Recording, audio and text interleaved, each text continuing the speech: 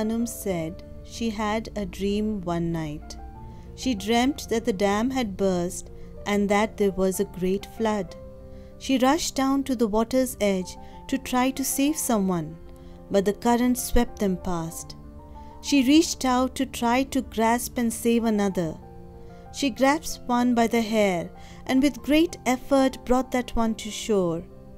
Then she tried to reach another, but the current swept him by. She looked up at the side of the mountain, and there she saw Abdul Baha, with his white turban and flowing beard, with his back to the flood, working very hard. She rushed up the mountainside, grasped his sleeves and said, "Oh Abdul Baha, come and help me save some of these people who are drowning in the flood."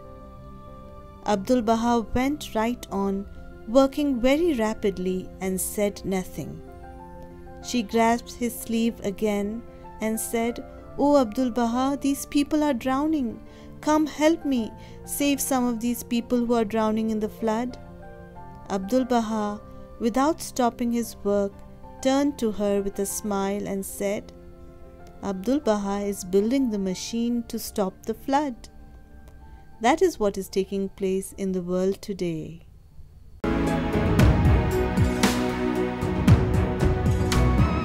Thank you for watching this video. If you liked it, please like and subscribe.